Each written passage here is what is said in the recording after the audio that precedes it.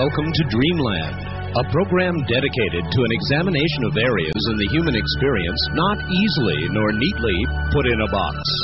Things seen at the edge of vision, awakening a part of the mind as yet not mapped, and yet things every bit as real as the air we breathe but don't see. This is Dreamland. On a Sunday evening, it certainly is. Good evening, everybody. I'm Art Bell, and it's good to be back from the holidays, Dreamland-wise, back into live programs once again. Let me tell you what's ahead on this evening. Linda Howe, of course, with her update from Philadelphia. Linda Howe, our award-winning investigative journalist, looking into crop circles, animal mutilations. Not a project begun for that purpose, but one that sort of became that as she was drawn to it with the material she found. Very interesting.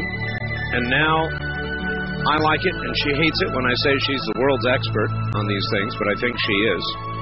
In the sense she knows more about them than anybody else. Then a Native American, a Hopi Native American named Robert Morningsky. And this is a particularly interesting opportunity to interview Robert Morningsky because he is going to be retiring. He's got probably about another 30 days, I'd say, on the lecture circuit. And then it's over. The public side of Robert Morningsky is over. So I feel honored to get the interview this evening. I would like to welcome a brand new affiliate, number 161, and that would be KKBJ AM in Bemidji. That's Bemidji, I hope, Minnesota. Welcome to the program, 1360 on the AM dial. All the way to Philadelphia, Pennsylvania, and I hope Linda Howe. Linda. Yes, Art, I'm here, and I wish you a Happy New Year. Thank you. The storm has really been something, but... well, what is it like where you are? I guess it's a little heavier further north, but Philadelphia, that might be right in the... What's going on? Well, it's very odd, the wind patterns. Down at the airport, 26 inches at the airport. It's a record. Oh, and a friend of mine over near Atlantic City just called and said that he's looking at about 20 inches on his deck, and that's right near the ocean. I've got drifts that are up 4 to 5 feet on my deck, but the snow has stopped where I am. So it's very patchy, and then as you go up north, I guess New York and further, they're just really getting it badly. Well, so much for opening the government tomorrow. That's right. And it is January, and it is supposed to be cold and snowy here. So, well, in the past 3 weeks, more unusual animal deaths have been reported in several places, including Montana, Oregon, and the continuing mystery of the Puerto Rico creature known as the chupacabras goatsucker. 2 days ago, there was another attack on goats near San Juan, and on Thursday, December 21st, near Guanica on the southwestern coast, a mechanic named Osvaldo Claudio Rosado was up for some reason at 3 o'clock in the morning washing his car. He walked toward the patio of his home to shut off the water faucet where the hose was connected, and suddenly, without any warning, he was grabbed from behind. When Rosado tried to fight off the intruder, he was shocked to see a black-haired animal about 5 feet tall that looked like a monkey or a gorilla. The animal ran away, and Rosado drove to the Tita Matai Hospital in Yauco to have doctors examine and treat cuts on his stomach. One of the attending doctors said that the cuts looked like they had been made with sharp fingernails. So now there's confusion among authorities about this primate. Is there a wild monkey on the loose on Puerto Rico for some reason that's attacking domestic animals, puncturing their necks and sucking blood? Or are there also other weird creatures, the ones described as having the large glowing red eyes and the chicken feet? Or could the chupacabras be a variation on the infamous Bigfoot creature long associated in the United States with animal mutilation cases? Linda, do you know offhand whether there are any animals that we are aware of in the mainstream scientific community that, in effect, are vampires, other than bats, perhaps? Right off, I can't say with certainty an answer to that question, but it's a good one, Art, and I will do some further research and see, because this Puerto Rico story continues, and I will be doing more interviews, as a matter of fact, this week, and it's becoming very germane to find out if, in fact, if there are any primates who have ever done anything like that. So I will do some more research. Very good. And in another recent Puerto Rico attack, 6 sheep were found dead, and the owner said that rigor mortis never set in. According to him, the animals never stiffened up after death, which is unusual, but has been noted in some of the classic animal mutilations that I've researched in other parts of the world. And similarly, another dead animal that did not seem to stiffen at all was a pregnant heifer discovered at the Tim Howard Ranch near Klamath Falls, Oregon, on December 21st. Mr. Howard has been ranching there for about 15 years, and he has never seen a mutilated animal before. This is Mr. Howard. She was laying on her right side. Her tongue was cut off right at the gum line. Her left eye was missing. Her left ear was gone. Kind of cut around in a little bit of an oval shape and just took out like all to the bone. And then we noticed that the tits were cut off, and the back, just below the tail, was cut out in an oval shape, getting rid of the rectum and the female parts and stuff like that. Was there any fluid oozing from any of these cuts? No, none. And there wasn't really. There was a little pool of blood inside the back of the cow, but not enough to really... I mean, it could have just been from a slice or something, you know, but there was hardly any blood at all. All right. And was that animal, did it have any temperature left in its skin or hide? It was still fairly warm, and we were kind of trying to determine when it died, you know, so we checked around there, and rigor mortis or nothing hadn't set in. The animal was still a little warm, and the joints all moved and everything. The cow was bloated up, though, and she stunk. Now, as a rancher who has been around and raised cattle for a dozen or more years, what was your first reaction to the cuts themselves? Well, it wasn't ripped and torn. It was a fine cut, and it was, you know, usually when an animal gets a hold of it, they tear the hell out of things, and it was nice, smooth cuts. And no blood. There's usually blood everywhere when a predator gets done. Right. Now, what was the ground like around the animal? Was it moist or dry or? A little moist. We drove in there. It's fairly cold here right now. I think yesterday, like the top was like 42 or something.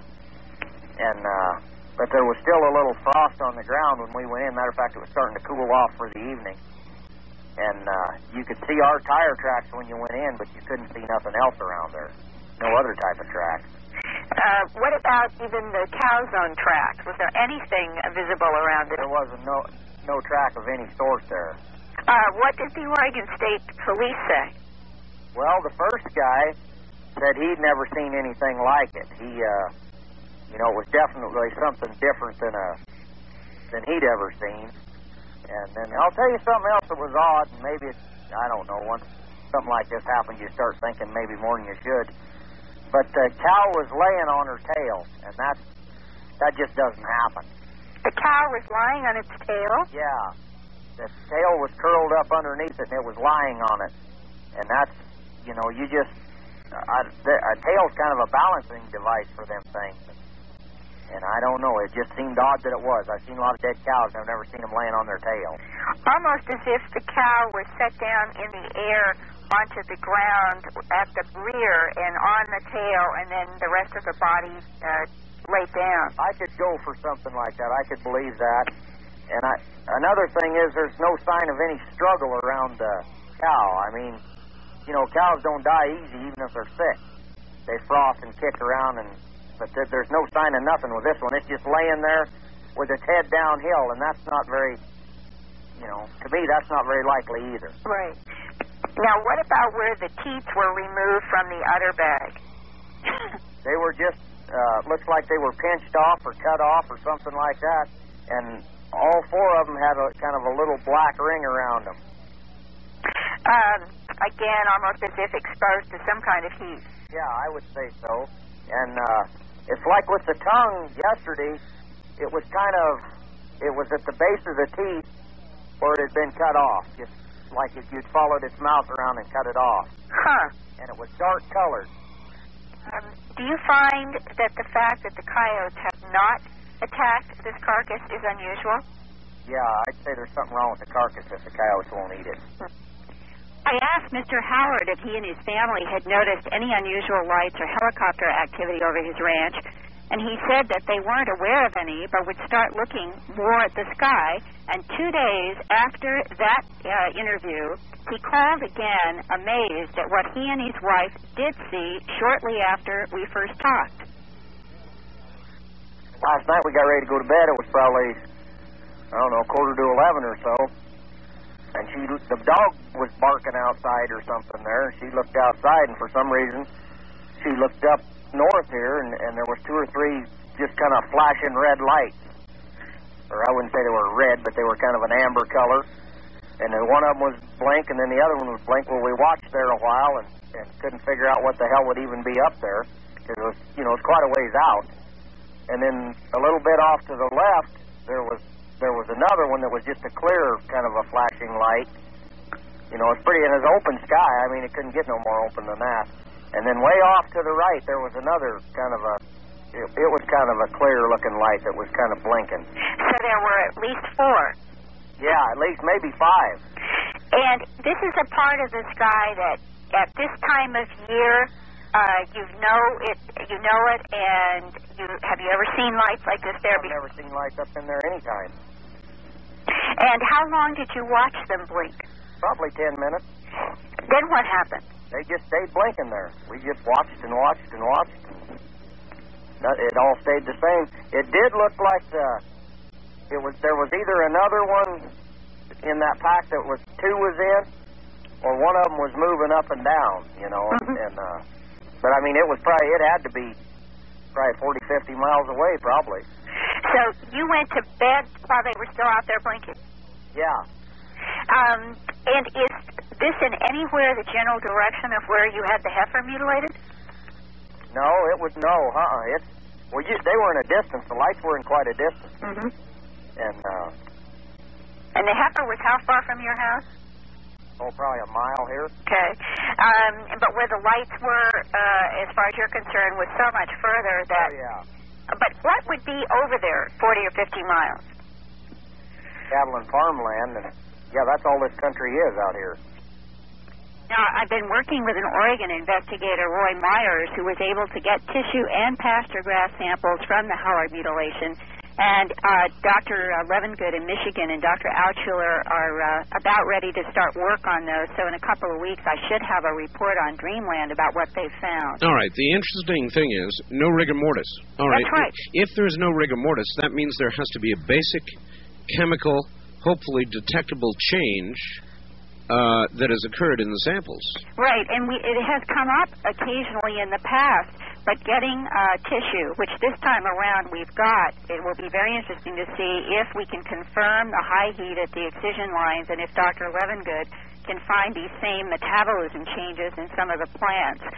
This was definitely fresh, but it was so cold, and when the grass is starting to lose its metabolic rate anyway because of winter, we're not sure if we're going to be able to learn something from the grass, but we're sure going to try. And we need to get to these animals when they are as fresh as possible. And so I welcome reports from our Dreamland listeners.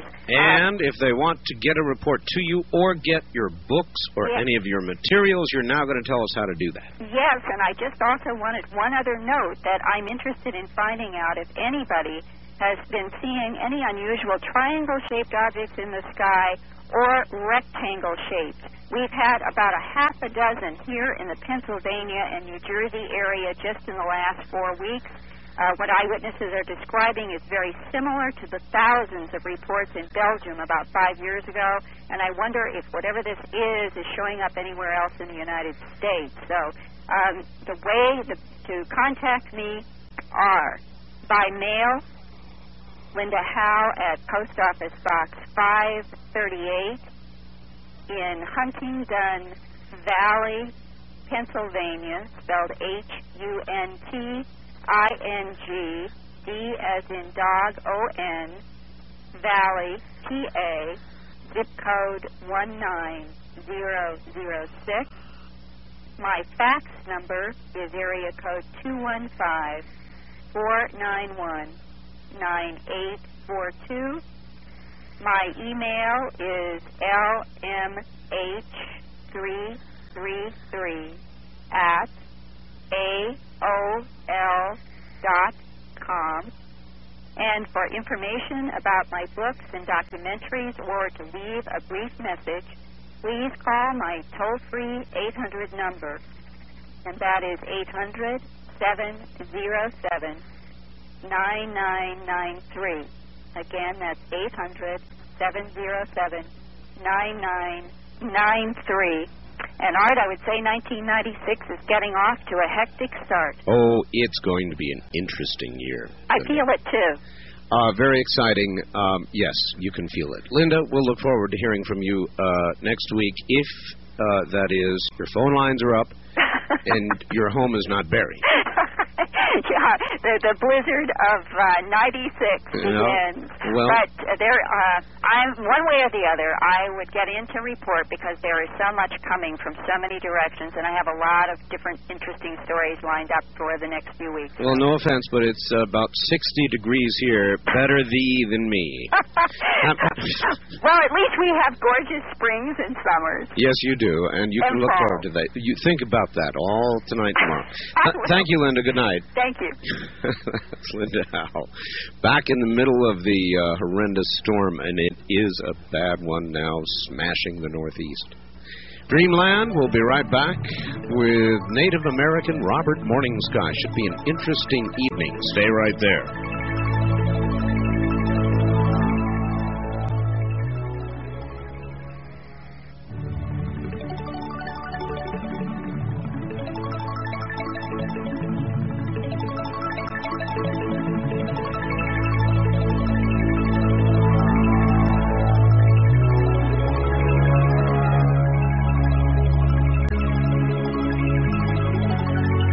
The Kingdom of Nine.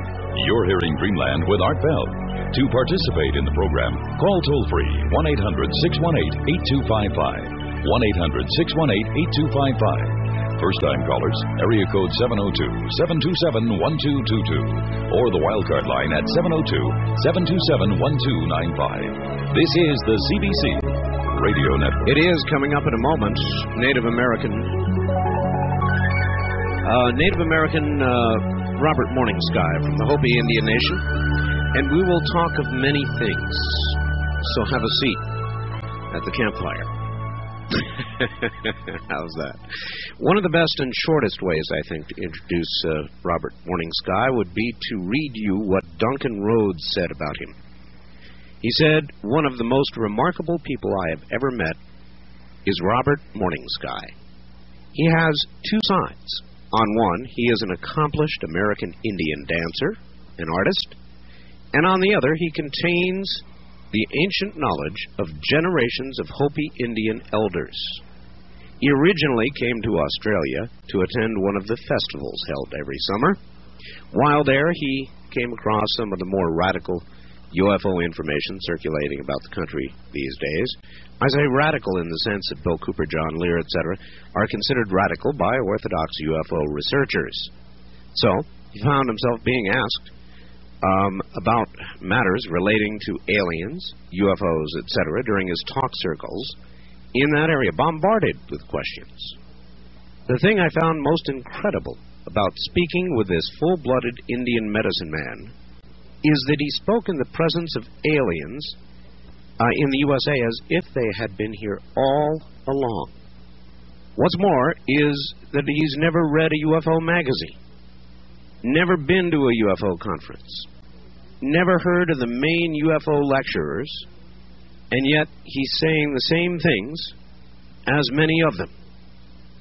What I can say is, he impressed me greatly. That's Duncan Rhodes.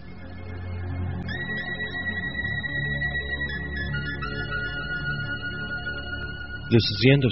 let us go to Robert Morningsky. Robert, where are you located? I'm in Phoenix this evening, sir. Phoenix, Arizona. Yes, sir.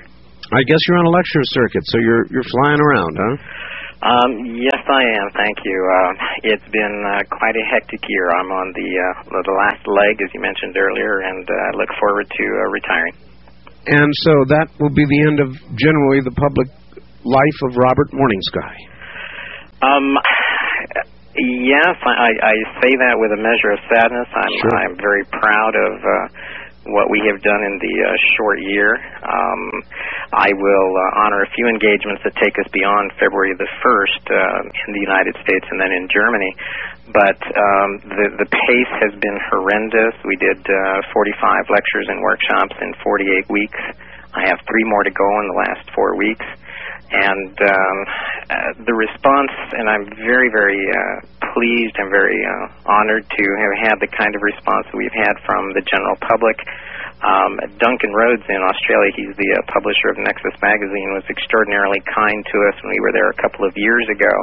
I would like to count him as a friend. It was through his encouragement that we actually decided to speak out in the United States. And so come February the 1st of 96, with great pride and, again, a measure of sadness, I will retire. It is time. I have done everything that I could to fulfill a promise to my grandfather, and the time has come to rest. All right. Then let me ask you this. Why are there not more in your shadow? Why are there not more Hopi Indians? Why are there not other Indian nations that speak out publicly the way you do, or that have people that speak out publicly? I'm sure there are some, but frankly, I haven't heard of them. And so what's going on? Well, there are absolutely good reasons. Now, let me begin by correcting a very common misconception, and I want to make sure that people understand that Duncan Rhodes has made an error in his quote, and several other people have in their comments about me. I am Native American. I am Hopi and Apache, full-blooded. I am not, however, a medicine man, a shaman. I am not an elder, never have claimed to be anything of that sort. And I want to stress that I speak only for myself. I do not speak for any nation. For the whole nation. No, I understand that. I'm simply asking you why there aren't more Robert Morningskys out there. Okay. Perhaps the simplest explanation is to say that in the history of the relationship between the civilized world, in quotation marks, and the Native American, history has not been kind to Native Americans. I'm generalizing here, but as Native Americans, our upbringing revolves around star beings. It revolves around descent from the stars. I would go so far as to say that the Māori in New Zealand, the Aborigines in Australia have similar stories. Mm-hmm. And our cosmogony, our belief system, our way of life revolves daily around the existence of star beings and those who have assisted us and been with us all this time. The problem is that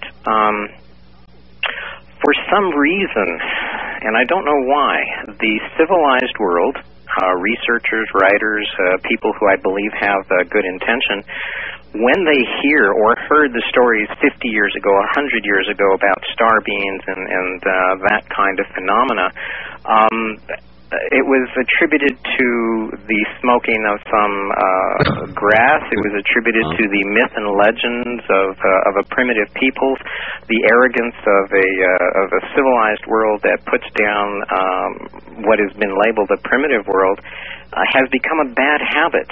One of the things that I found on this tour in the last 11 months is that while I'm not sure how to describe them other than the higher-ups, some of the researchers, some of the scientists, some of the establishment types, I hate to use that 60s word, are reticent to acknowledge the existence of star beings. Obviously, we've been suffering with the Roswell phenomena for 50 years now, and we're only now beginning to get evidence and are rewarded with another effort by the military and the government to say no, that in fact it's not a new fantastic balloon, but it's some sort of a new, at that time, highly specialized disc. So Native Americans have not had a good time, and I would count other primitive peoples in this comment.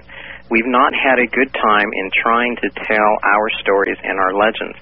One of the things that I have tried to say so many, many times is that most of the reported crashes of discs that have occurred, particularly in the late 40s and early 50s, most of them occurred on or near Indian reservation land. Mm-hmm. And we have always found it amazing that very well-meaning researchers, writers who go out and scour the countryside, somehow they have missed the point that Native Americans would rather live out under the night sky than, under a roof.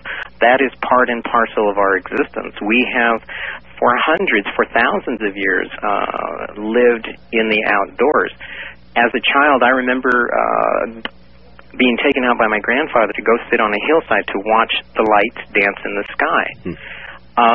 It is astounding that somehow the UFO research community, I mean the very, very, the truth seekers, somehow that point has escaped them. Well, all right, let me stop you there and say, when I asked the question, here is the spirit in which I asked it. Americans are now rapidly reaching 50 years of age, about 10,000 a day, the baby boomer generation. Yes, sir. The baby boomer generation is becoming far more spiritual by the day as they get older. And it's not a particularly structured spiritualism, but very non-structured, very much like the Native American traditions. We also are becoming much more conscious of the earth around us, much as Native Americans have always been. So, to me, it would make sense that the baby boomers would reach out to people like you. And if you're not going to be there anymore, then there ought to be others. Well, you're absolutely correct in what you were saying, because in the last 11 months, what we did discover is that excuse the description, the average man, the average woman, those of us, and I include myself in that, who are not part of the in-the-know community or the power loop, that in fact we all really do have common desires, goals, and we are reaching for spirituality. The problem is that so many other Native Americans that I am familiar with who have extended a hand end up getting exploited, end up getting used.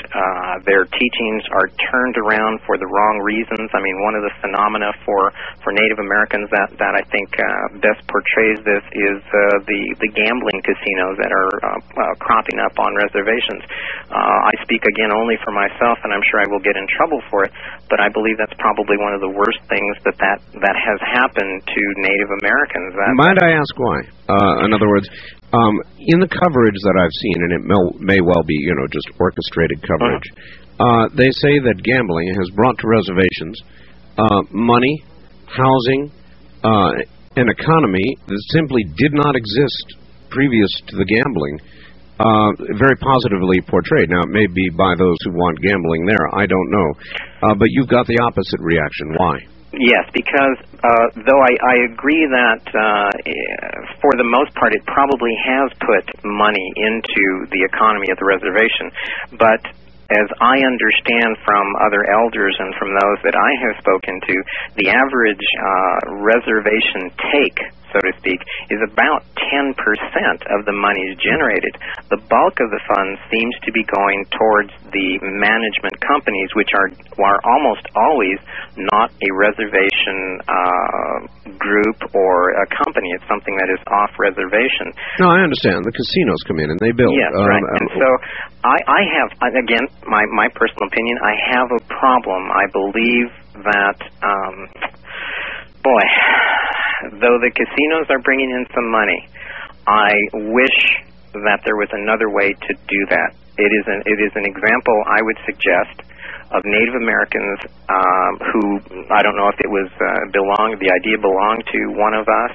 I don't know if it came off the reservation, but it's an example of exploitation. It is good, but I think it could have been a lot better had Native Americans stuck to their guns and done it themselves. Well, of course, that requires a lot of capital. And it's something they didn't have, so I guess...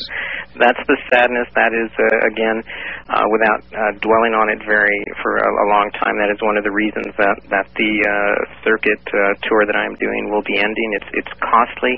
It's very difficult to maintain the pace and to continue, and funding is just, I'm sure everybody that's listening understands that funding is very difficult, and so we do the best with what we can.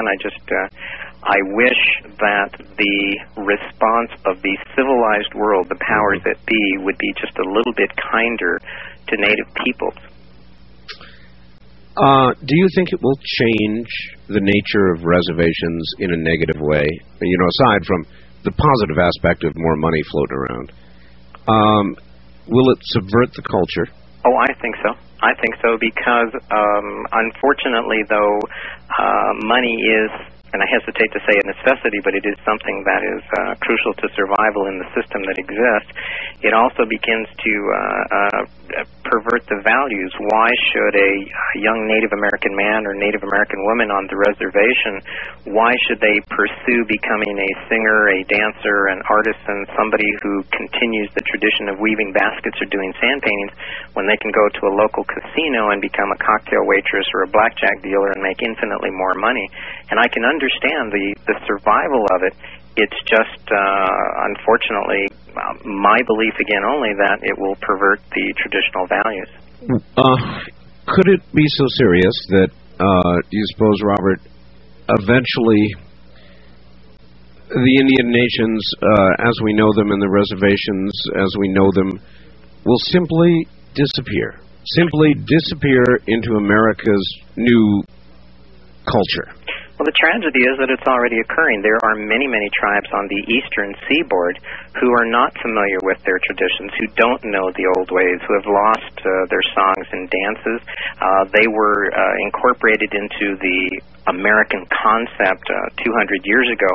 Here in the Southwest, they are relatively intact because we have not had that much contact. Arizona became a state only some 80 years ago in 1912. So our values here are relatively intact, but in the East Coast, there are tribes who have been swallowed up and who really don't have a sense of their Indianness. I was just recently asked to go to Seattle to speak to some children on a reservation up there, and in the Northwest, the same thing is occurring. The values of being a warrior, the values of standing for something regardless of the odds against you, they're being lost to a regular paycheck, a fast car, and a CD player. No, I'm sure it's true. What is the blue kachina? Well, the Blue Star Kachina is one of the most fascinating of all the kachinas in the Hopi way of life. A kachina has three forms. It is the spirit of the things that are around us. It is the spirit of the wind, the trees, the plants, the animals. The kachina is also the dancer, a human being who dances, personifies, dresses, and becomes the spirit. And then you have the third variation, which is the actual carving, a carving that represents in three-dimensional form the figure. The Blue Star Kachina is perhaps one of the most mysterious. There is not a great deal of information on the Blue Star Kachina. Its name is Nangasohu. It's sometimes called the chasing star or the meteor kachina, but one of the most dramatic aspects of the carving of the figure is that it has a four-pointed black star on its face. The rest of the face is blue. There is a long, trailing headdress of feathers that go down its back and trail down onto the floor. And it is said that this represents the long tail of the meteor of the blue star. A couple of amateur astronomers, one named Hale and one named Bop, and one, as a matter of fact, from Arizona, have discovered this thing out beyond the orbit of Jupiter called now Hale-Bopp. It's coming this way. We'll miss Earth, they say, by 1 to 1.5 AU, or astronomical units. Is it possible? Everybody wants to know, Mr. Morningstar, whether that might be blue Kachina. Well, I'm going to stick my neck out and suggest that should the data that I have seen be accurate, that in fact it very likely is, and that, again, let us upset the apple cart on the reservation a little more and suggest that I believe that there are several Hopi prophecies that are being fulfilled by the appearance of this comet, and that in the papers that I have recently released and will elaborate on in the last 3 appearances, the blue star Kachina, Nangasohu, is very likely the comet Hale-Bopp. What is most curious, and sir, if you would allow me, you are so kind, Art, to allow me to have this last interview, a gift from me to you, because I was going to save this for California. But there is a Hopi prophecy tucked away. It can be found. It is in several books that are out there, and the prophecy says that the blue star Kachina, Nangasohu, does not appear individually. It always appears in pairs. There is another prophecy that says that in the time of the end of the world cycle, this last cycle, there is a grand white brother that will appear. His name is Bahana or Pahana, depending on the accent of the individual. Pahana, the great white brother, will appear at the end of the cycle. I wonder how Zachariah Sitchin would pronounce it. All right, listen, Robert, we're at the top of the hour, so you can take a rest and think about that one, and we'll be right back to you. Robert Morningsky is my guest, and he is a Native American of the Hopi Indian Nation. He speaks, though, for himself, and very well indeed. There's much more to come on Dreamland. I'm Art Bell. We'll be right back.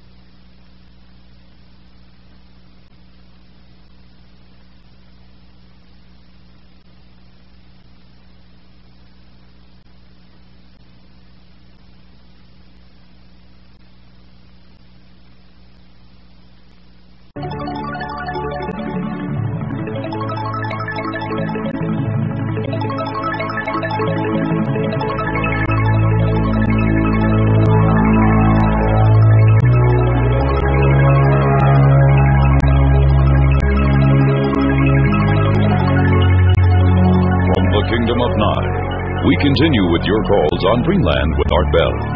Call Art now toll-free at 1-800-618-8255. 1-800-618-TALK. First-time callers, area code 702-727-1222.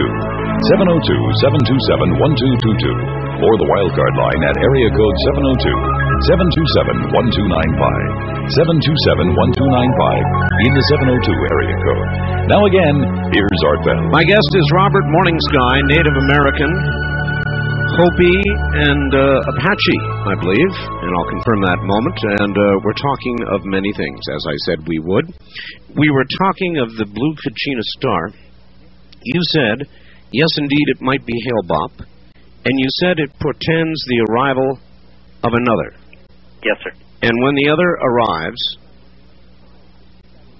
I think I was at the point of asking you how Zachariah Sitchin might pronounce it. Is it the rogue planet that Zachariah Sitchin imagines is going to come back? I believe so.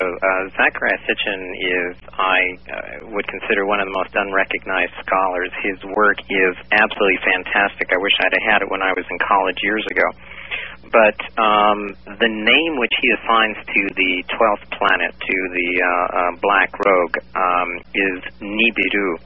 What is most interesting about Nibiru, a Sumerian term, is that I suggest it's directly related to an ancient Egyptian word for the sun disk, or the Aten, which in fact was called Neb-Heru. Neb-Heru literally meant Lord of the Sun. Mm-hmm. And then if we refer to one more ancient society in ancient Babylon, the guardian and protector of the skies of a city called Lagash was named Ningirsu. And I am, again, going to suggest that Nibiru, Neberu, Ningirsu, and the Hopi Nangasohu, the blue star Kachina, are all one and the same. And that, again, should the data of the Hale-Bopp comet be accurate, and at this point I'm relying on the experts, it has every appearance of being the visitor that we will see in early 97. Hopi prophecy, however, if all of this is accurate, Hopi prophecy suggests that approximately 7 years later, we will be visited by its second, older big brother. The curious phenomena of Hale-Bopp, if the Hopi prophecies apply, I am going to suggest that there will be a blue face, a blue corona, a blue aura. There will be some blue factor to the appearance of Hale-Bopp. And Big Brother, which will appear in about 7 years after 97, will probably have a white face. It will have a white aura or a white corona. And when it gets here, as in the MASH song about suicide bringing on many changes? Well, I don't think it's a time for suicide. On the other hand, I'm sure some people might No, I wasn't arguing for suicide. It will bring with it many changes. Absolutely, and we are, I believe, already beginning to witness these changes. I bow to the words of a gentleman who I have a tremendous amount of respect for, who calls it the quickening. Yeah. And I believe that many things are going to be happening, not just the earth changes that everyone is talking about and making predictions about, but also changes in mankind itself. There will be a speeding up of events and biological processes. One of the things I've suggested this last year on the tour is that women will find that their monthly cycles will shorten. They're going to find that what the pregnancy stages are going to quicken. I am going to also suggest that we're going to find some anomalous changes in the actual birth of children. We have already, for example, on the reservation, begun to witness the birth of children with 6 fingers, with 6 toes. These are not just a useless appendage, but a fully functioning, unrecognizable sixth finger. And you're giving me a lot of news here. I've not heard a word about this. Where has this begun to occur? These have been reported on the Navajo Reservation, which is in the Four Corners area here in the Southwest. My understanding is that there are some reports like this in Alaska. I will be happy to contact the individual and have them forward this to you, but I don't have them right here on hand, but I will have them faxed to you. But there are reports of 6-fingered children. I have photographs some children. One that was born in the United States, not to a Native American family, but the granddaughter of a very, very close friend. And I promise you it is unrecognizable, as a six finger. You simply would have to be looking carefully in order to see it. All right, well then we have to talk quickly about Roswell or Socorro, whichever it was, and the Santilli footage with the 6 digits, fingers, and on the feet. That's correct, sir. And again, there is, believe it or not, I suggest a link between the Hale-Bopp comet, its return, the surfacing of the film of the six-fingered figure in the Santilli tape. I just today received a fax from Mr. Hesseman and Mr. Santilli, and there is most definitely a link between the birth of children with 6 fingers and 6 toes with the surfacing of the Santilli tape, which shows the six-fingered hand and the 6-toed. And I will also, again, refer back to the ancient societies back in Egypt and Samaria, where the numbering system was based on 12 and not 10. I can only suggest that's a very curious coincidence that a 12-numbered system was used by the ancients. We have a 12-fingered being who was autopsied in that film that Mr. Santilli provided us. And, again, with the birth of 6-fingered or 12-fingered, 12-toed children, and this is going to, I again suggest, is going to happen. Actually, it was not one, but it was 2 films, I believe, of 2 separate autopsies. That's correct. Both with 6 fingers, 6 toes, and you say ancient. I'm sure you're familiar with the very secular phrase "hiding in plain sight." Are you trying to tell us that these people, the star people, if you will, are with us now? Yes, sir, I am. One of the most important aspects of what I have been trying to suggest all year on the tour, and will finish with, is I am trying to provide documentation, ancient sources, contemporary sources, and suggest to the world that the gods and devils of mankind have those that we spoke of in ancient legends and all the ancient civilizations spoke of, that not only did they exist, and certainly Zacharias Sitchin, and there is a new book out, Fingerprints of the Gods. My apologies to the author, I do not recall his name. I was just gifted with a copy. There are numerous authors who are writing about the ancient ones in the sky, star beings who have either interfered with or guided man, let the listener choose the word. And should, for example, all of these authors, should the stories and the research and the material that they're providing be true, then the question that has to be asked is, where are they? And I simply suggest to everyone that not only are the stories true and they were here, but they are still here now. And if they are hiding in plain sight. They are not little green men. They are not these enormous-headed, big-eyed creatures with green, scaly skin. If the ancient stories are true, if Zacharias Sitchin and his material is accurate, and what I am trying to portray is accurate, we are the descendants of these star beings. And so all I can say is we don't see them because they look like us. Yeah, that's hiding in plain sight, all right. Absolutely. What bothers me, or affects me, or makes me think more than anything else that there is something to all this, is not just my own observation as a talk show host of what I'm calling the quickening.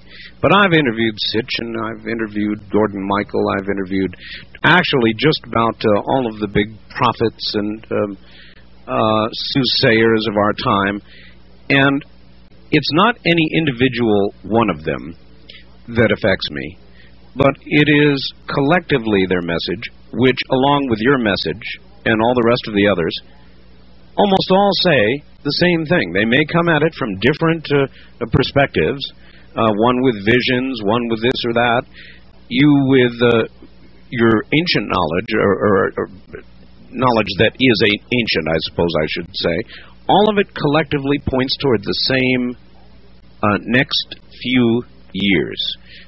So I guess I would ask you, is it possible, do you think we're all experiencing collective millennium madness, or is it really coming? No, I think that it's absolutely going to make its appearance in the next few years. The changes, certainly if we look at the earthquake phenomena, the numbers of the quakes, the intensities has increased. It's geometric in its number. I know. And perhaps, again, the best analogy that I can use is that of a roller coaster. We are all participating in a roller coaster, whether one deems it the Earth or the universe. But we have crested the hill. We have reached the last quarter, and it's all a downhill rush to the very end. As this occurs, as we come speeding down off that last hillside, there are many people who are going to be frightened by the quickening. They're going to be frightened by the speeding up of the event. Some of them are going to want to bail out. On the other hand, there are some who will enjoy the ride. There are those who will toss their arms up in the air and let out a great big yell, and we're going to enjoy as this particular ride comes to an end. Which group are you in? I'm going to throw my arms up, I'm going to powwow, and I'm going to dance. I am not predicting the end of the world. I am not a doomsayer. I believe that the world as we know it will change. Yes, there are going to be some very interesting things that are going to occur. Perhaps the most dramatic is that the light switch is going to get turned off, and no one's going to be able to turn it back on. The question is, can an individual survive without electricity? And that's a very, very real question that we have to answer. The world will change. It's interesting because in a lot of parts of the world they do it every day on a regular basis with no problem. Here in America, when the electricity goes off, just about everything we use to function in life stops. Exactly. I've got a fax here, Robert. See, I'm sure you'll agree with this, or maybe you won't. Art, on why there aren't more Native Americans speaking out as your guest, Robert Morningsky. It's because most are perceived in an ill light. Look how most are portrayed as alcoholics who need the government to survive, or in movies as some kind of superstitious simpleton. My wife is Navajo. While she doesn't know a great deal about her heritage, her dad does. He regales us with tales of the lore of the Navajo and the strange occurrences in the San Luis Valley in Colorado. They are their art. It's just that they tell those who will listen. That's from John in Morgan Hill. Oh, I absolutely agree. That's absolutely correct. It's interesting to be on the circuit and to hear individuals who claim to be searching for the truth or looking for data, and yet when we begin to tell the stories, I'm not sure why the reaction is as this gentleman has said, but he's absolutely correct. They just simply do not listen. The wonder, however, of this last year for me has been that I have found that people at this time, and I'm not sure why, but they are listening. I think we are bonded from long ago. There is a difficulty when I speak with other elders because they are concerned that when I speak of these things that perhaps those who are not Indian will not understand. But I have a problem with that. I believe a warrior is someone who has a type of heart. An Indian, a Native American, is someone who has the type of blood. And so I really do believe in the warriorhood of mankind. I really do believe that we can handle the quickening, the changes that are coming.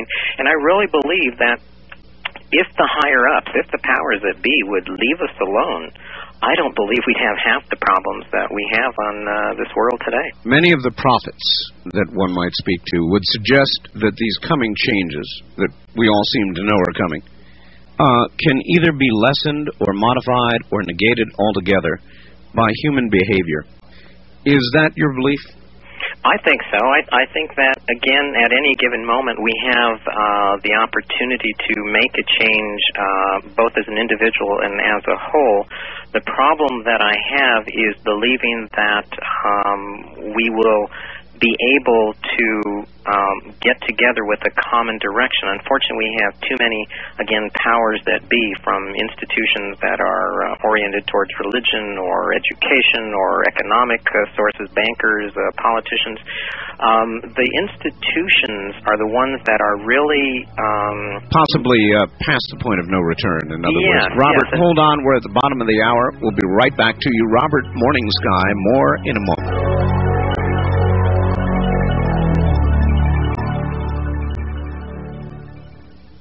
Once again, Robert Morningsky, are you there? Yes, sir. Thank you. All right. How about a few phone calls? Yes, sir. All right. Just before I pick up the first line, I've got a fax here from somebody who simply asks, one of the most important elements of your work, Mr. Sky's work, Morningsky, is your translation or translations of Orion and Sirius words. Please ask him about these words, the ones covered in your papers. Are we talking about the decipherment of the Santilli tape? I believe so, yes. Mm-hmm. Well, it was a good. I'm surprised at the abilities of your listeners. I have, in just the last few weeks, received from Michael Hesseman in Mesquite, Nevada, at a conference there, yes, a copy of the film that Ray Santilli released on the autopsy of the alien being.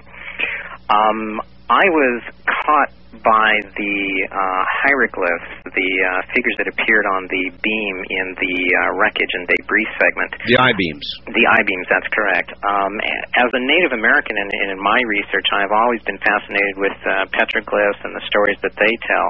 Sure. And when I actually saw the first videotape, I was absolutely caught up in what they might represent. They had a vague familiarity with it, but the video copy that I had originally received from a friend from the Fox Network production was not very clear. Michael Hesseman's tape, however, and I have to thank him greatly for it, was much clearer. And when I saw the film, I used a VCR to create some stills. Right. And I immediately went to some alphabet charts that I have been constructing over the last 30 years since I began the linguistics breakdown of languages in college in the late 60s.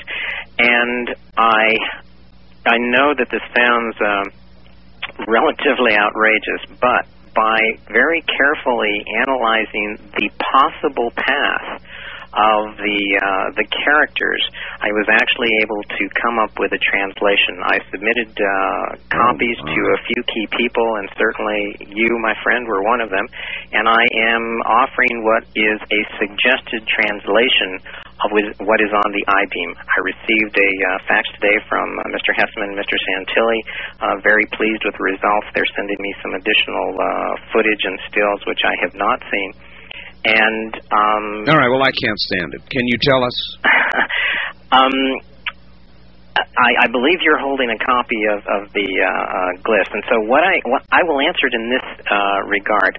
The translation appears to be very much along the lines of what we might find on a Marine poster, on a Navy ship somewhere, essentially without revealing the exact information, because I want to reserve that for Los Angeles next week in my last appearance there.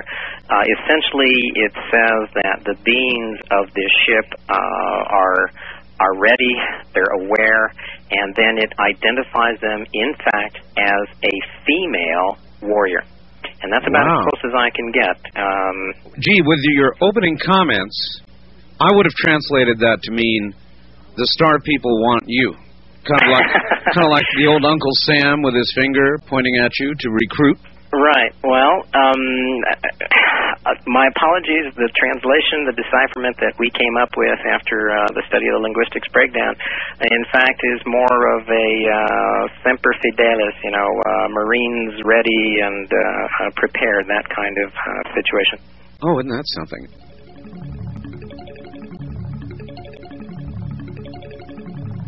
This is the end of side one. Please leave the... Let's go to the phones.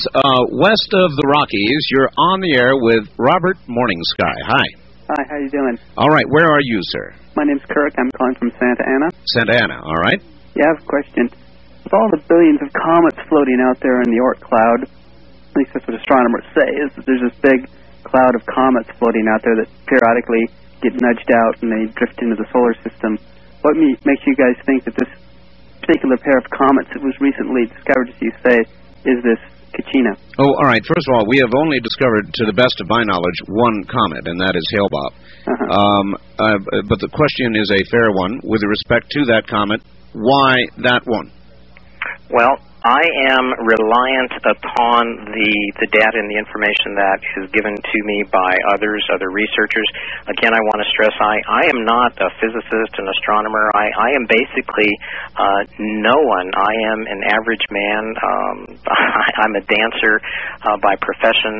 I am simply addressing the Hopi prophecies and some ancient cultures and simply saying that should the data that is being provided be accurate, then in fact it does fulfill Hopi prophecy in many of the stories of ancient societies. So the listener, or the person who just called in, my apologies to Kirk, I think it was, that should the data be incorrect, then in fact the prophecies and what I have spoken about would not be correct. I am dependent upon scientists and astronomers and the data that they provide. Good answer. East of the Rockies, you're on the air with Robert Morningsky. Where are you calling from, please? Ohio. Ohio. All right. Welcome to the program. Is it snowing in Ohio, or has it stopped? Well, it's snowing. It's snowing. Yeah. All right. Get good and close to your phone and speak up good and loud for us, sir. Okay. I've been listening to you, and I just want to explain something, or warn you maybe. You remember Lot was in Nineveh, in the city of Nineveh, and the two angels went to visit him, and he told them that they better get out of the city of Nineveh. Yes. And he went in and he shut the door. Lot went in the house. Yes. And he shut the door behind him. The angel shut the door. Yes, sir. And all the people were blinded. And what that's a picture of. It's they wanted to know Lot in a spiritual adulterate relationship. They wanted to know Christ, and by doing it, they blinded the multitude. And which is happening today. The people in the world are becoming spiritually blinded from the truth. God has sent them a strong delusion that they believe a lie. And it's sad, it really is, because you think it's the truth, but you're really following a false gospel. All right.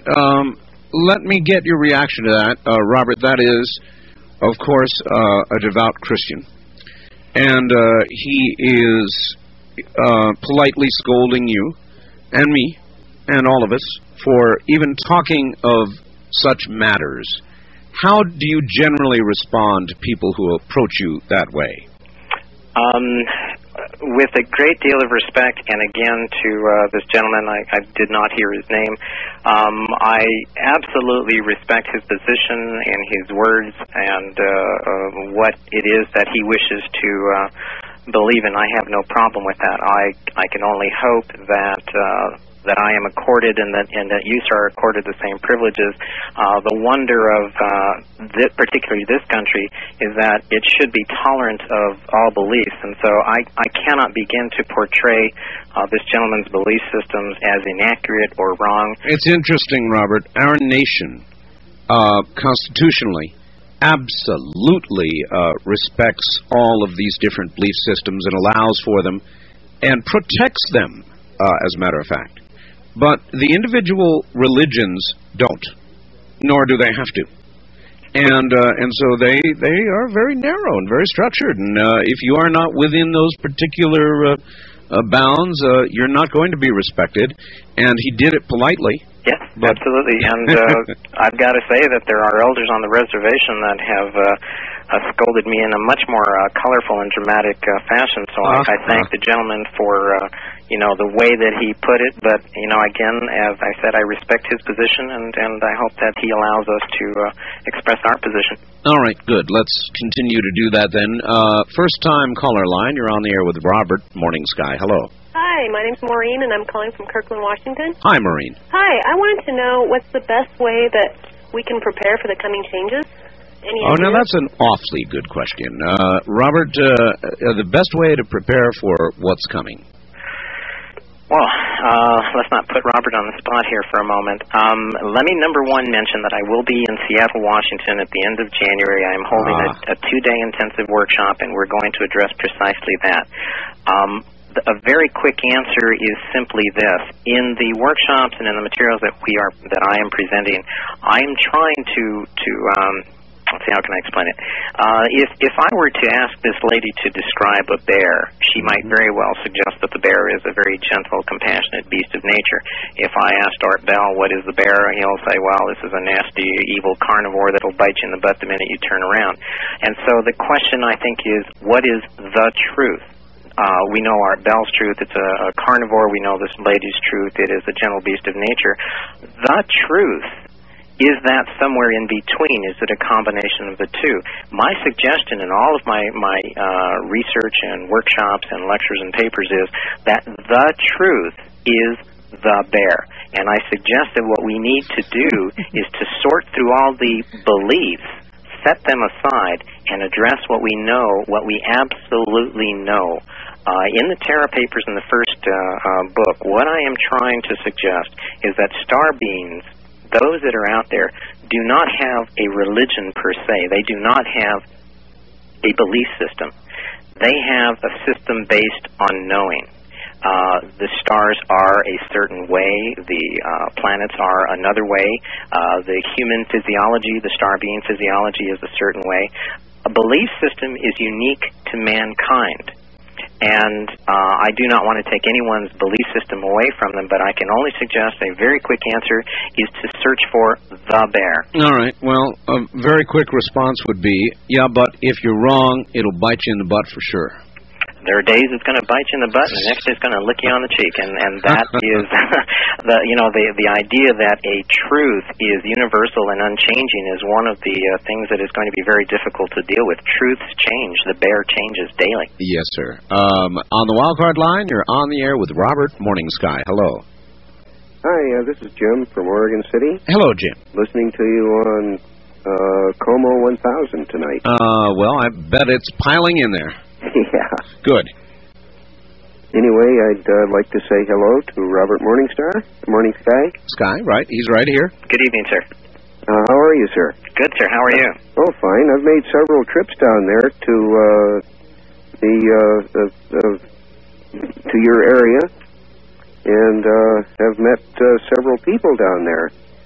And they're all talking about the same things that you speak about. And there was a question I wanted to ask you. How is everybody holding up after that freeze that you experienced back in June? The freeze that we experienced? Yeah, that's when the crops froze. Oh, on a personal level, I was very fortunate. I was on the road. I was not here. However, we deal with the cards that we are given. We will survive. It is one of those maxims that I think all primitives, the savage peoples of this world, I love the word savage, we adhere to, is that regardless of the freeze, the heat, the drought, or the famine, that we will endure because we are not dependent on the light switch on the wall. No, but we are dependent on Mother Earth. Absolutely. And I know that Native American peoples believe that Mother Earth is, in fact, a living organism. Is that going too far, or is that about right? Oh, no. That is, again, part of the very basic existence daily. Mother Earth is a living thing. She is teeming with life. She does take a breath. She grows. There are parts that are regenerated. And I would suggest, along with other Native Americans who have gone out and said, Mother Earth is in pain. She is crying. She is hurting. That's what I was going to ask you. If you were to describe Mother Earth's present attitude, well, you just did. Yeah. You would say she is in pain. Oh, she's in great pain. She is shivering. She is shaking, and I hope, as part of the answer to the lady just a moment ago, that we need to take care of Mother Earth, because in fact we are dependent on her. The light switch is not anywhere near as crucial as the fresh air and the water. Mm-hmm. We have a legend from long ago that says that the Great Spirit converted the most beautiful woman in the universe, and he changed her into Mother Earth. Her hair became the grass, her blood became the rivers, her bones became the very stones themselves, and we are all descended and born of Mother Earth, and we need to take care of her as we take care of our own mothers, our own grandmothers, our daughters, and our wives. And it's absolutely vital. One of the answers to the previous question was we have to be aware that Mother Earth is in pain. Robert, I don't know where I got it. It just came from inside. But you said something a little while ago that stood the hair up on the back of my neck. You said we're on a downhill slide. I have said, when I refer to the quickening, that we have passed the point of no return. And to me, that personally does not mean that the world is going to end. I keep saying it so people understand it. But it means to me that we are going to go on to whatever is next, and there is going to be a change, and that it seems to me, or at least I guess I've concluded, that it is unavoidable. And I absolutely agree. I think one of the things that, in my very, very brief encounters with you, sir, impresses me is that many times when you speak, the few times that I have heard you, been able to listen to you when I was on the road, I think many of the comments that you make come from deep within.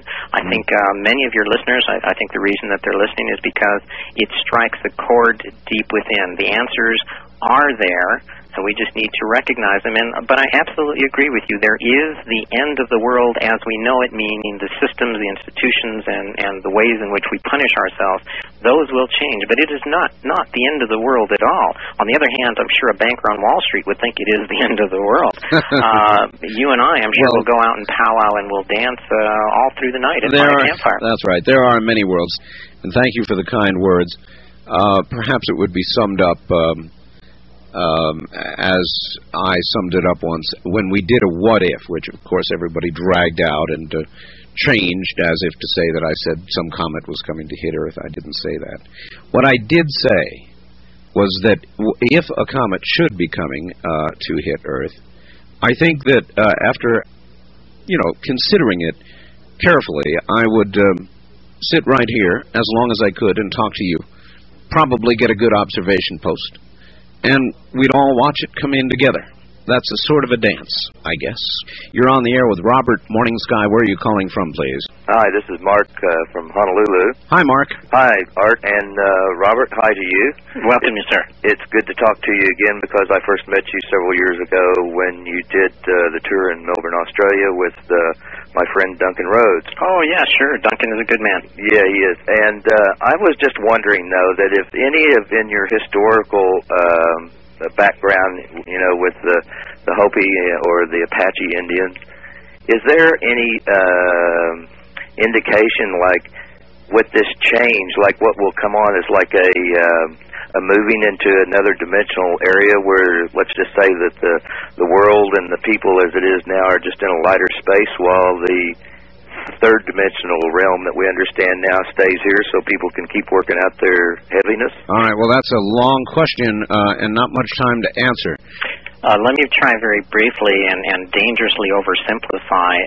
Essentially, in the Southwest, the belief is that death is a transition, that the end of this cycle is again transition. I don't want to equate that with death, but that whatever it is that we are doing now, if you're a drummer, a dancer, a singer, an artist, a farmer, got a break, that's what's going to happen in the next cycle. All right, well said. We'll be right back.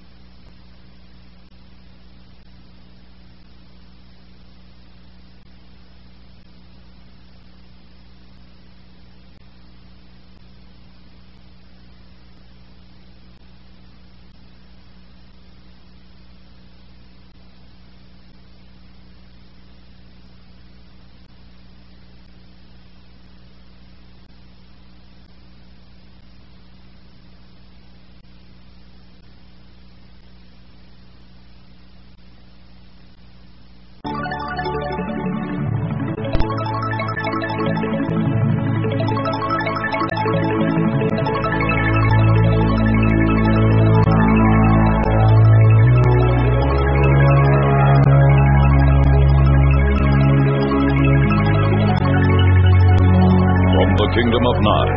We continue with your calls on Dreamland with Art Bell. Call Art now toll-free at 1-800-618-8255. 1-800-618-TALK. First-time callers, area code 702-727-1222. 702-727-1222. Or the wildcard line at area code 702-727-1295. 727-1295 in the 702 area code. Now again, here's Art Bell. Once again, here I am, Robert Morningsky, Native American, native to the Hopi and Apache Indian nations. Back with us in a moment, a quick number fest for you. If you would like to order a copy of my book while they are still available, the number to call to order The Art of Talk is 1-800-864-7991. 1-800-864-7991. We will be giving each of you who register for our big trip coming up to Russia and to Scandinavia, a 12-day excursion on Holland America's pride and joy. Great big ship, beautiful vacation, coming August 3rd. Call and get the brochure. I don't have time to tell you any more about all of it, but call and get the brochure. If you're in the Eastern time zones, you call 1-800-848-7120. That's 1-800-848-7120. They'll send you a whole brochure on this. Central Mountain Times, call 1-800-633-2732. And Pacific time zones, call 1-800-624-7779. All of them at 8 a.m. Pacific time. That's, once again, in the Pacific time zone, 1-800-624-7779. And the brochure is absolutely free. Show you where we're going. It's going to be an awful lot of fun.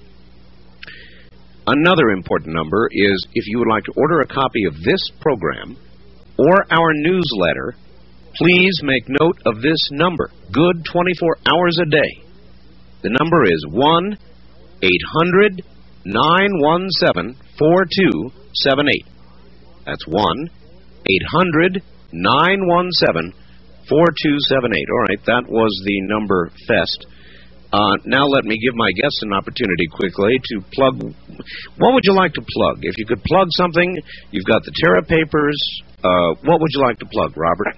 Well, thank you very much, sir, for the opportunity. One, let me plug Art Bell and say that I'm very pleased to say that there are a few warriors on the quest for the truth, and I'm very, very happy to be able to know that Art Bell is going to continue with his quest. So I'm honored. I'm very, very honored. I will, for, again, the rest of this year for me until February 1st, I have the Terra Papers, which is essentially the summation of the research on the history of mankind, the hidden history of mankind.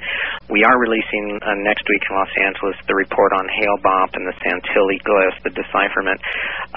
People who would be interested in reaching us in my retirement phase, I hope to be able, should the interest be there, to take people on vision quests and to take them on expeditions into the Canyonlands to show them some of the data that we use to put out our books. They can reach me at, I have a phone number, area code 602-996-6324, and our fax number is area code 602-953-0129. And I invite those people who live in Los Angeles. My last appearance in Los Angeles area is next weekend. In Seattle, I'll be there the last weekend in January. And then my very, very final appearance, I intend to powwow and dance madly, will be in Austin, Texas, the second weekend of February. And well, you are heard in all of the areas you just spoke of, so... Oh, well, good. Well, I invite everybody to come out and dance with me, and hopefully we make some sense with the lectures and workshops, and we will toast Art Bell when we do this. Robert, thank you. You're more than kind. East of the Rockies, you're on the air with Robert Morningsky. Hello. Hi, Mr. Morningside. Good evening, sir. Where are you, sir? I'm from Flint, Michigan. All right. And I have a couple questions. One is, do Native Americans really think differently or have different ideas about things like success, serenity, and fear? Again, I hate to speak for anyone other than myself, but I think if you look at friends' books, material that is out there, it should be pretty evident that we do have a different perception of what success is. We don't measure it in terms of money, but in fact of moments of happiness and feeling proud. I know that people don't understand it when one of the things that we teach in the Warrior Way is that we should be able to wake up every morning and say, it is a good day to die. That does not in any way manifest a death wish. What it says is that I have lived my life to its fullest. I have said I love you to those that I care about. I have done the best that I have could and defended with honor the integrity of being a warrior. And so the perception of success, I can confidently answer that yes, but again, I do not speak for anyone other than myself. Yeah, I understand. The other one is, well, I have some friends that, like, they were white until fairly recently, and they've become like overnight Indians. I'm sorry? Yeah, I'm sorry, too. You want to run that one by us again? Well, they started going to sweat lodges, making handcrafts, and reading Native American philosophy. And I was just curious what your opinion is. Oh, I see. All right. What he's saying is they're going native. Again, as I said earlier, to be a warrior means that you have a type of heart. To be a Native American means you have a type of blood. Contrary to what some elders have argued with me about, I do believe that there are warriors who are out there who have the genetic makeup of what we consider to be a white man, a black man, and an Oriental man. So they're going native. Fantastic. I will admit to a prejudice. I hope they powwow and dance and wear a feather or two. All right. From Jody in Hawaii, a fax. Art and Mr. Morningsky, I've heard of, quote, bringers of the light, end quote, and other such extraterrestrials who were seeded here on Earth. You stated that we are the descendants of the star people. The reason we can't see them is because they look like us. I'd like to take it one step further. Is it possible we cannot see them because we are them? Oh, I would absolutely agree. I think that on an unconscious level in this reality, there are many of us who are bringers of the light. I think that much like the underground in Europe who was waiting for the signals on the BBC, from the Allies, yes. I think that there are some beings here who will recognize the signals, for example, be they Hale-Bopp, the alien autopsy film, a crop circle. I believe that the signals are being sent and that some will awaken, and that, in fact, the premise that this lady is suggesting is I would absolutely agree with and support. Let me ask you about crop circles. Crop circles have many of the same attributes, it seems to me, as some glyphs seem to have. Indecipherable. Have you looked carefully at some of the better photography of crop circles? And if so, do you make anything of it? Well, absolutely. Art Bell continues to amaze me because he has anticipated one of the few people that I have met in my travels this year, and actually over the last couple of years, is one Busty Taylor, who is a photographer who worked with Colin Andrews. I met Colin Andrews years ago in Australia. Oh, yes. And I know this is going to sound odd, but at the end of January, my appearance in Seattle, I have invited Busty Taylor, who will be flying in from England. We will be presenting a 2-day workshop, and we're going to compare the petroglyphs with crop circles, and we will compare them to the Santilli hieroglyphs on that alien autopsy tape. So, Art, you've done it again. You've anticipated precisely what we want to do at the end of the month in Seattle. So, should anyone be interested in a comparison of petroglyphs, crop circles, and the Santilli hieroglyphs, if they can at all do it, we will be there in Seattle at the end of January doing just that. Very good. East of the Rockies, your turn with Robert Morningsky. Hello. Yes, sir. This is Randy calling from Arkansas. How you doing, Randy? Okay, fine. I love your show, by the way, Art. Thank you. And I have a question for Mr. Morningstar. Morning Sky. I'm sorry. I have two questions. Do you believe in angels? And also, I believe you spoke of changing into something coming up here in the next few years. Do you believe that this may be a change into a different spiritual body?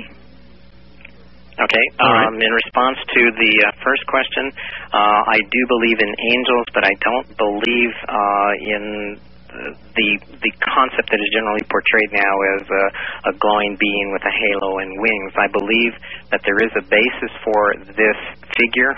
Again, in the Terra Papers that we wrote, we present an explanation of what the angels really are. So my answer, yes, I do, but not in the commonly accepted. Can you give me the short version of what Robert Morningsky believes an angel is? What is an angel? Very good question. There were essentially figures who assisted the star beings who colonized the solar system and planet Earth. Zechariah Sitchin refers to them as the Nephilim, the Anunnaki. The term angel is actually derived from two root words, Enki and El. Enki is Prince Ea. He is essentially the star being who created mankind, and El simply means the Lord. The Enki Els, or the angels, were those who assisted mankind, who helped in the development and education and becoming more human. And so, yes, I do believe in them, but not quite in the fashion that is being portrayed. They are absolutely accurate, and I believe they exist today. I think there are star beings who continue to motivate and assist mankind in achieving a different spirituality, a different level of consciousness. All right. And by the way, for everybody out there, I have the most remarkable photograph of what is clearly an angel that you've ever seen in your whole life. And I want to make something very clear, because I have received a couple of messages to the contrary. There is a fellow across town, retired FBI fellow, who has put up a bulletin board and is kindly carrying for us the files and photographs that we collect that are unusual, that I would like to be able to share with all of you. There is no charge to go on that bulletin board one time each day and download a photograph. I urge you, if you have a computer, to go and download a photograph called angel.gif. That's angel.gif. And you can do it at the bulletin board, and I'll repeat this one more time, so I hope it's clear to all. You absolutely can go on there, member or not, free of charge, one time per day. If you want to upgrade your status from there, it's fine. It'll cost you some bucks, a few bucks, not very many. But one time per day, it is free. F-R-E-E, free. The number to call to get into the bulletin board is area code 702-727-1709. 702, area code 727-1709. And we're going to be talking more about that photograph, so if you can lay your hands on it, by all means, do so. And our phone lines west of the Rockies, you're on the air. Hi. Hi, Art and yes, Robert, sorry. Yes. Good evening, sir. This is Todd in Bellevue, Washington. Yes, sir. I'm a Christian also, so I wanted to be respectful and say that I appreciate that you believe what you believe. And I wanted to ask, the Bible does teach that there will come a time that there will be, for better lack of term, a one-world religion where everybody will become more spiritual but no apparent specific religion. Mm-hmm. And that seems to be where we're coming to, and that's why so many Christians believe this is the end time. And I wanted to ask if he believes that there's a possibility that he has been deceived, because there are so many people that believe different things. Someone does have the truth, and obviously Christians believe they have the truth. Robert, you believe you have the truth. Is there a possibility you have been deceived? All right, it is a wonderful and politely put question, and also a good one. Robert, I'm sure you've thought about it deeply. Absolutely, and I'm sure that the gentleman realizes that if I did not acknowledge the possibility, that certainly I would be very, very foolish.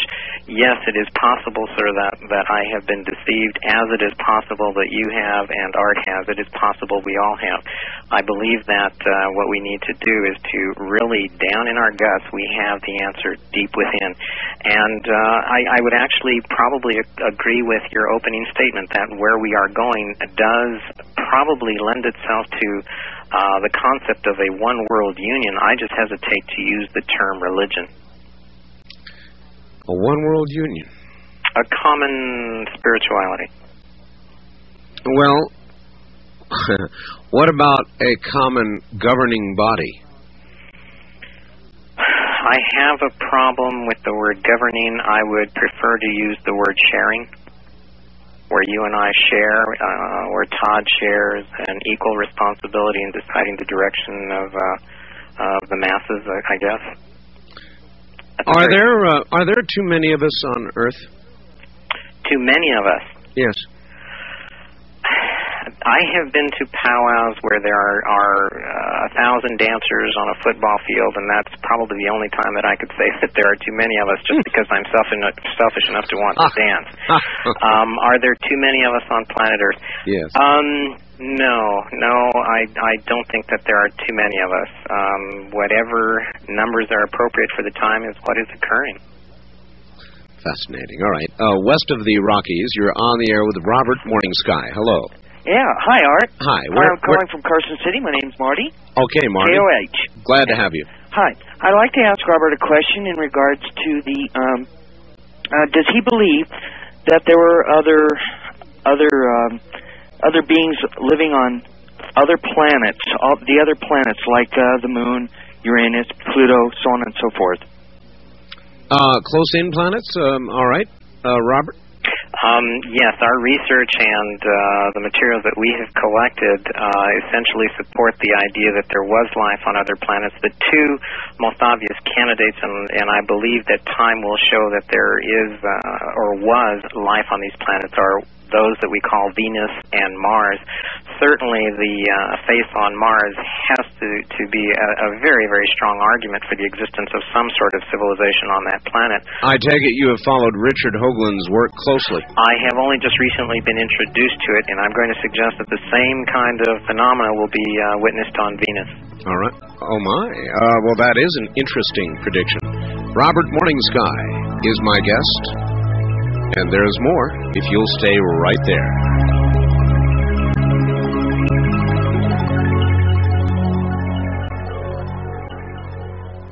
KVEG 840 Radio in Las Vegas is now carrying Dreamland live. And just to show you, they didn't tell us they were going to do it, but I notice these things. So KVEG 840, thank you. Now, we're about to go back to Robert Morningsky, but I think he will enjoy the following facts. I know I did. It is from a man named Michael, and I guess up in Oregon. He says, Dear Art, your guest and discussion tonight are very interesting as usual. What you said about how we'd react if we no longer had electricity reminded me of a pretty good story. It goes like this. A young bride was showing off her new home to her dear old grandmother. Of course, this included her very modern kitchen that was filled with electronic appliances and gadgets galore. After the full tour was complete, Grandma asks the young lady, if you had to give up all your modern appliances and conveniences except one, which one would it be? So the granddaughter thought for some time, finally replied, well, I guess the one thing I just couldn't do without would have to be my refrigerator. The grandmother smiled and said, honey, I'd pick running water anytime.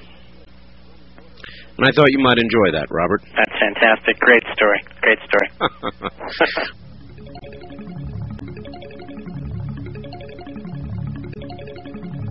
This is the end of... Well, we've got a zillion people out there who would like to speak to you, so I guess it's onward and upward. West of the Rockies, you're on the air with Robert Morningsky. Art, Robert, good evening. Good evening, sir. Where are you? This is the Magic Christian calling from San Buenaventura, California. All right. Good trip, California.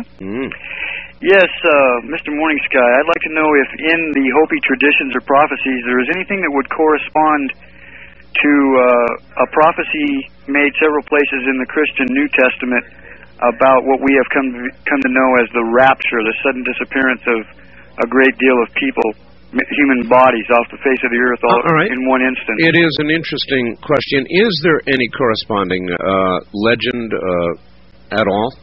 No, I am not familiar with anything that is remotely close to that phenomena. That does not mean it's not there.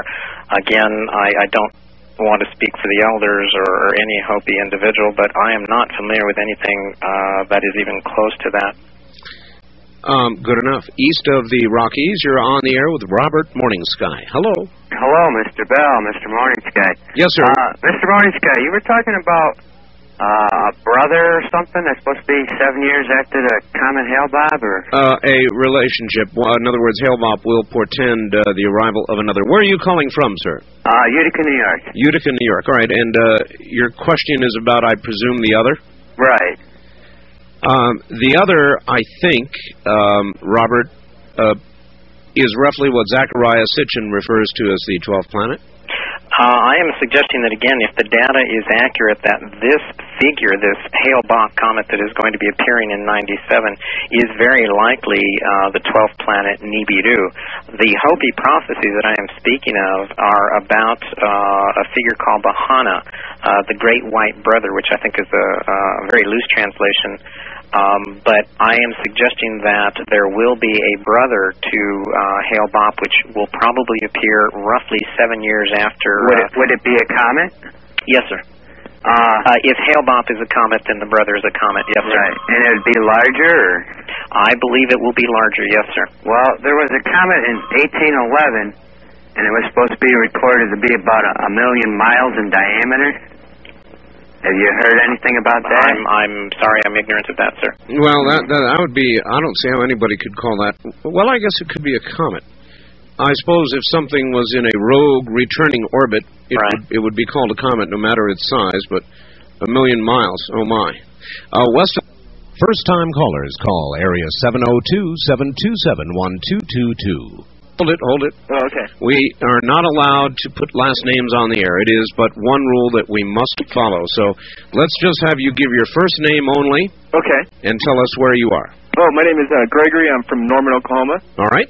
Yeah, and hi, Art. Hi. I wanted to ask Robert, this is going to sound really off the wall, but I think that you all mentioned Jung's collective unconscious, and I heard that about this alien I-beam from the warrior woman. The glyphs, yes.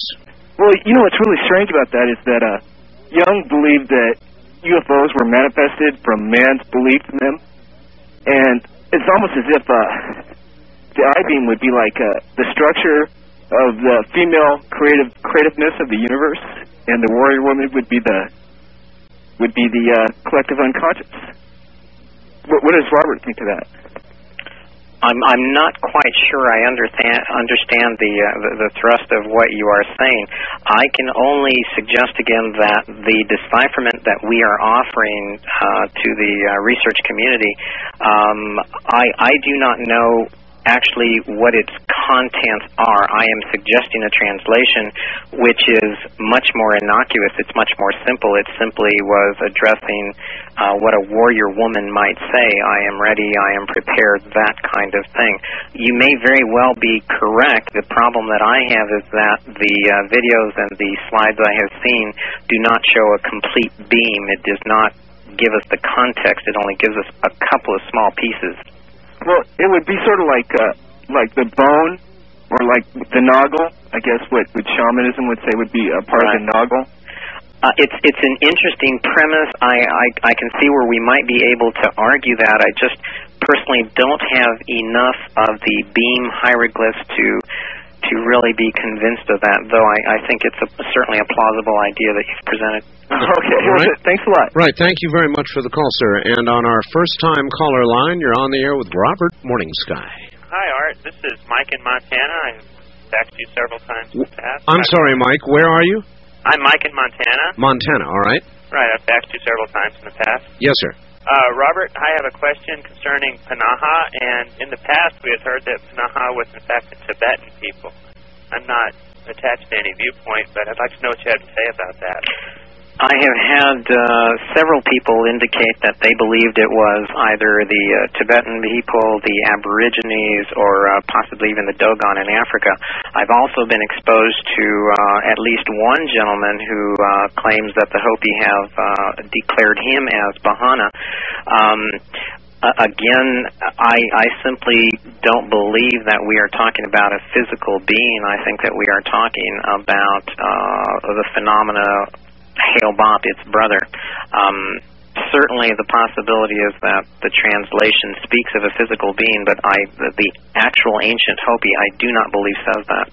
All right. So little time, so much to do. West of the Rockies, you're on the air with Robert Morningsky. Hi. Hi. Earlier you guys were both talking about Mother Earth, and I just have to say that it's my feeling, actually my opinion, that there is no Mother Earth, that there is just a planet, which is a thing, and it is more or less a creation, but it should never be worshipped, because we should worship the Creator, God, not the creation or the creation process. All right, let us find out if that is in fact what is worshipped. Robert, is the Earth itself worshipped by the Hopi, by the Apache? I am not familiar with any Native American peoples. I'm not familiar with any peoples, be the Aborigine, Zulu, Maori. I'm not familiar with any that worship the Mother Earth. What we are saying is that we need to be respectful because we are part of its existence. I do not believe that it is just a thing. It is as real and alive to me as any human being. One of the problems I have, and again I speak for myself, is the arrogance of a civilized world that chooses what is alive and what is not. I just have a real problem with that. But in direct response to the question, no, we do not worship Mother Earth. We hold her in high regard. We hold her in as high a regard as we do our brothers, our sisters, and our parents. Well, that's an awfully good answer, and I'm glad the question came up, and maybe it will prevent it from coming up again, but I wouldn't depend on it. Robert, they're trying to catch you, and they're Christians, and it's all right. It's just, I guess in a lot of ways I tire of it. I knew that you did not worship the earth, and thinking of the earth as a living thing is not the same as worshiping it as you would an idol, which is what he was suggesting in sort of a slightly flippant way, that you are idolizing a mere thing. Right. Well, I would simply attribute his position to a place of ignorance. That is not a criticism or denigrates the gentleman in any way. It just comes from not knowing. But worship is not anywhere, not remotely close to not how the right we word. would believe in Earth. Not the right word. East of the Rockies, you're on the air with Robert Morningsky. Hello. Hello, Art. This is Dave from Cape Coral, Florida. Glad to have you. Get good and close to your phone, sir. You're a little hard to hear. Okay. I was wondering, that was a good lead-in from the other caller, does the French nuclear testing and all the other nuclear testing that we've done in the past, does that affect the Earth in a negative manner? Oh, that's a wonderful question. I'm glad you asked it because I would not have. Robert, we are exploding bombs. We did it. The Russians have done it. The Chinese have done it. The French have done it. For all I know, the South Africans have done it. Right now, the French are doing it in the Pacific. Right, and I believe, I don't think anyone would have a problem understanding that we are changing the balance of Mother Earth, the natural growth and development. We are destroying the bones and the essence of what goes on inside. One of the things that the Hopi and the Aborigine in general accept is that as we treat our Mother Earth, so shall our mothers, our wives, and our daughters, so shall they manifest. In other words, I believe that Mother Earth is suffering internally. I am going to suggest that the women of our planet, our daughters, our wives, our mothers, are also going to suffer internally. Women are going to start having reproductive problems because Mother Earth is having problems reproducing herself. Those problems which we begin to see in Mother Earth, the breakdown of the inner core, the breakdown of the air and the very blood, the waters of Mother Earth, those breakdowns are going to be manifested in our women, and we're going to see more and more women having not only internal problems, but blood problems, reproduction problems, and bone problems. Boy, does that make sense. I suppose old Indians don't die, they just dance away. Quite well said, yes, sir, and I intend to dance. Perhaps if you can call on your guardian angels, and they might be able to entice us to come back. But I thank you very, very much for the opportunity to speak to you. Robert Morningsky is my guest. He is retiring. He is leaving public life. It is a sad thing because I would like to interview him again, though you never know what life holds. Would it be possible for me to mention the LA conference? I just received a fax from the producer, and they're almost sold out. I'm I'm very fortunate. Yes, you may mention it. Go ahead.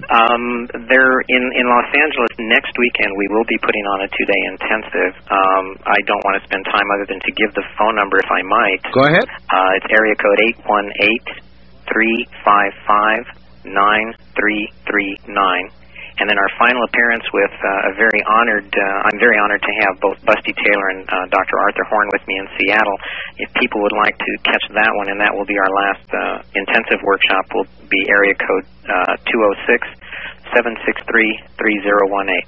And thank you so much to your listeners and to you, sir, for allowing me to be with you and to express the ramblings and ravings of a renegade. Well, renegade. Well, let's get just a couple of more calls. We've got that much time. East of the Rockies, you're on the air with Robert, Morning Sky. Where are you, please? This is Curtis from Lexington, Kentucky. Hi, Curtis. Mr. Morning Sky, are you familiar with Mr. Jose Arguelles? I only know the name, sir. I do not know the work. Oh, okay. Well, I was just wondering if you knew how Art can get in touch with him, if he gives interviews of any sort. I think that would be a good person to get in touch with. Well, sir, if you can help me out. He has some books with Bear & Company. I think that's the latest publishing company. That might be enough. I'll give it a try. Okay, thanks a lot. All right, thank you. West of the Rockies, you're on the air with Robert, Morning Sky. Hello. Howdy, Robert. This is Dennis. Good evening, sir. Dennis in Medford. I had a quick question for you on basically Art's The Quickening. Is there any in the Hopi histories of the Earth and its poles changing axis? Ah, yes. Yes, sir. As a matter of fact, there is a story. One of the legends speaks of Spider Woman, who has placed two twin grandsons, one at the North Pole, one at the South Pole, in the Northlands and in the Southlands. And the legends, and there are numerous legends, do speak of the changing of positions of the two twins several times. And I'm going to suggest that these legends that say the twins change places, in fact, verifies and confirms the concept of a pole shift. I was just speaking myself. I know from the Comanche legends that the sun at one time did come up in the west and sat in the east. So that's correct. Yeah. And there are several nations that do address, I think, that very, very same concept, that there has been a changing of the north and south poles, that the directions were reversed at some point. All right. All right. Thank you very much, caller. First-time caller line. Running out of time. You're on the air with Robert, Morning Sky. Hi. Oh, listen, I wanted to know a little bit more about the Blue Star Kachina. Hail Bob, how does that relate? Well, we've covered that extensively. It is the view of Robert, Morning Sky, that Hail Bob may well be the Blue Kachina, or Blue Star. Right, Robert? That's correct, sir. Absolutely. All right. Wildcard line? Nope. East of the Rockies, you're on the air with Robert, Morning Sky. Hello. Yes, congratulations, Art, for getting Robert Morning Sky on. Thank you. Where are you? Calling from St. Louis, listen to KSD, and yes. Could you get Carlos Castaneda on, please? Well, we could try. Do you have any question for my present guest? No, just tell him to keep up the good work. All right. All right, thank you. The blind man and the elephant parable applies very much to what he's talking about. The blind man and the elephant, where everyone's reaching they've got the whole elephant, and they've got a hold of God. That's what all the religions of mankind are all about, and about the Indians. They're all going in the right direction. Well, that may well be. That may well be, and I'm sure it may be, Robert. Would you agree or disagree? There may be many paths to the same destination. Oh, absolutely. Very, very much so. I mean, there's the highlands and the lowlands. Absolutely, sir, without a doubt. All right. Let's see. Can we squeeze? East of the Rockies, you're on the air with Robert, Morning Sky. Where are you? Edmonton. Edmonton, Alberta, Canada. All right. One quick question, then we got to go. Okay. Just to ask him if he has a word of wisdom for those of us on the path to higher spirituality. Very simply, 3 words: pursue your passion. Whatever that is fire within you, pursue that, and the rest of it actually will all fall into place. It's like saying follow your gut, follow your instincts. Pursue your passion, yes, sir. Gosh, which so many have said. Robert, it has been a pleasure, and in your public retirement as it comes, I wish you well. thank you very much, or thank you to your listeners and to you, and you've been very generous. Thank you, my friend. Take care, guy. Good night. That's Robert Morningsky. And if you'd like a copy of this program to archive, I can imagine you would. You can get it by calling 1-800-917-4278. Right now, 24 hours a day. That's 1-800-917-4278. From an area near Dreamland, this is Dreamland. Good night. This has been Dreamland, a program dedicated to an examination of areas in the human experience not easily nor neatly put in a box. Things seen at the edge of vision, awakening a part of the mind as yet not mapped. Yet things every bit as real as the air we breathe but don't see. Please join us again next week at this time for Dreamland.